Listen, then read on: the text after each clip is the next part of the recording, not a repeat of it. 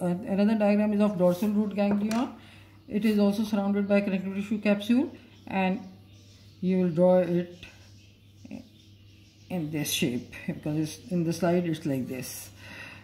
So draw interrupted fibers of the capsule, and this feature is common with the autonomic ganglion. Now, in this type of ganglion, the ganglion cell bodies, they are in the form of groups in the peripheral zone especially.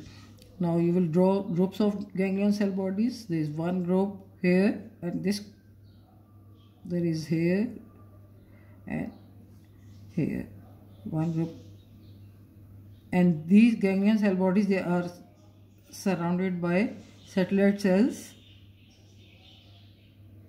So you will draw a layer of satellite cells around these neuron cell bodies,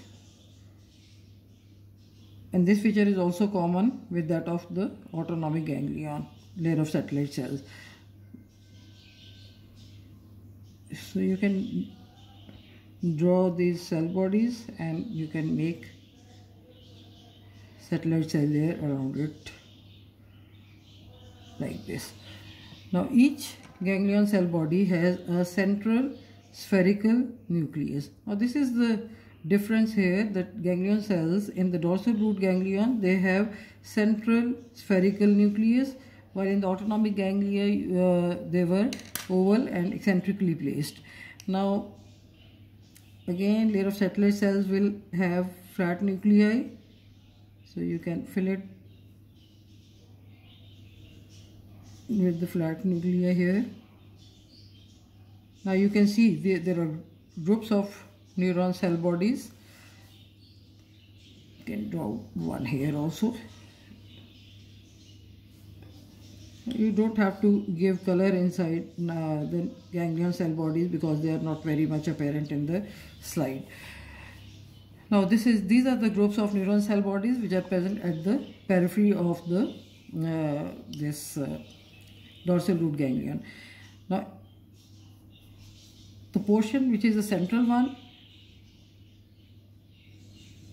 that does not have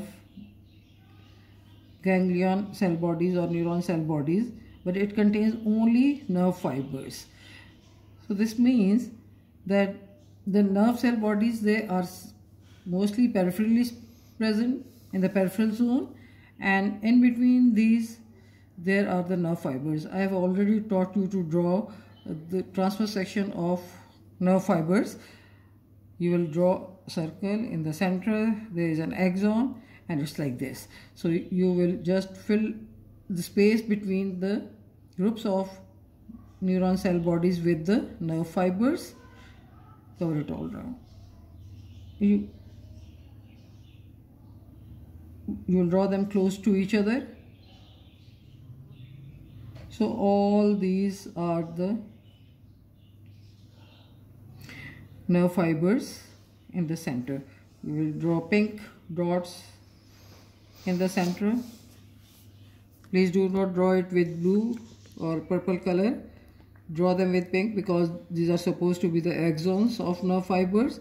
So in between these groups of neuron cell bodies, there are nerve fibers, and draw these nerve fibers close to each other. Do not leave spaces. So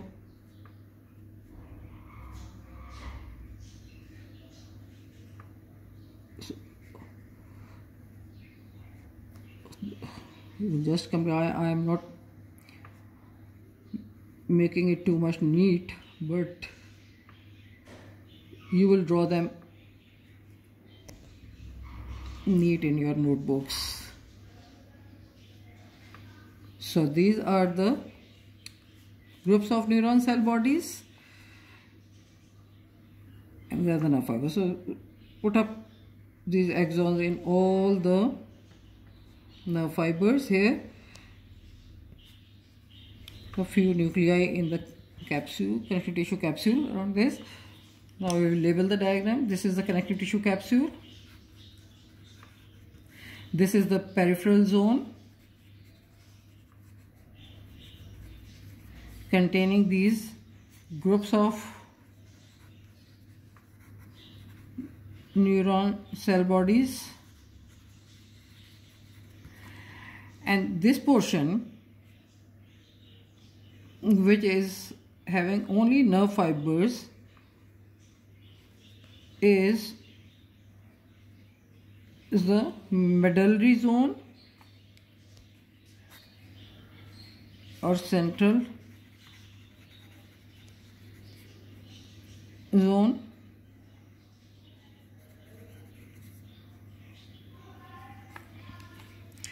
Please put up these axons in all the nerve fibers, because there are too many. You have to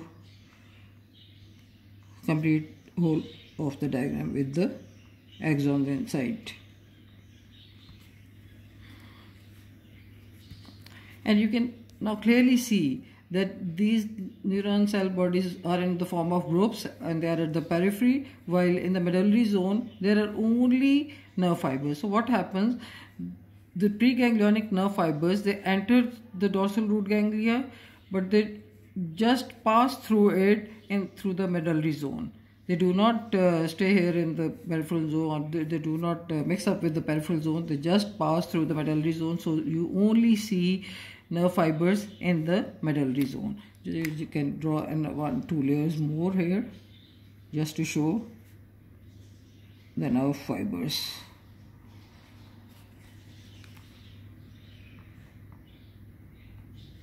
So that's all about the diagram of dorsal root ganglia.